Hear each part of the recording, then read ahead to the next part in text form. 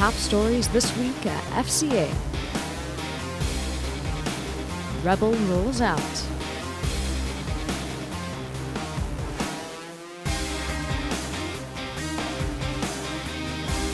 Leaders in quality. Mopar HEMI Challenge.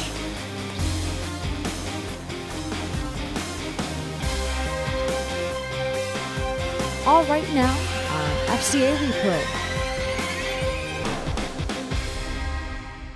The 2015 Ram 1500 Rebel began production this week at the Warren Truck Assembly Plant near Detroit.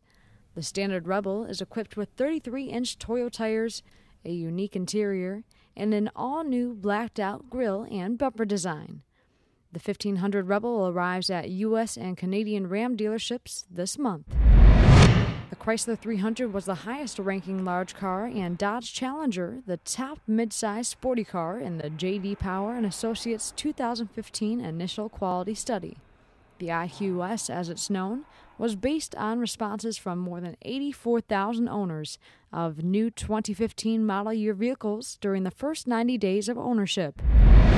The Mopar HEMI Challenge will celebrate its 15th consecutive season at the 2015 NHRA U.S. Nationals this September 3rd and 4th. The annual vintage racing event will take place at Lucas Oil Raceway in Indianapolis and will showcase classic Mopar muscle cars.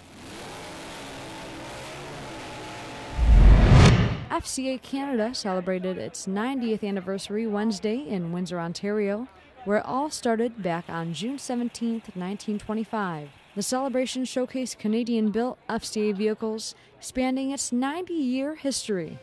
And that's a recap of this week's top stories on FCA Replay. I'm Jennifer Swanchera for FCA Digital Media.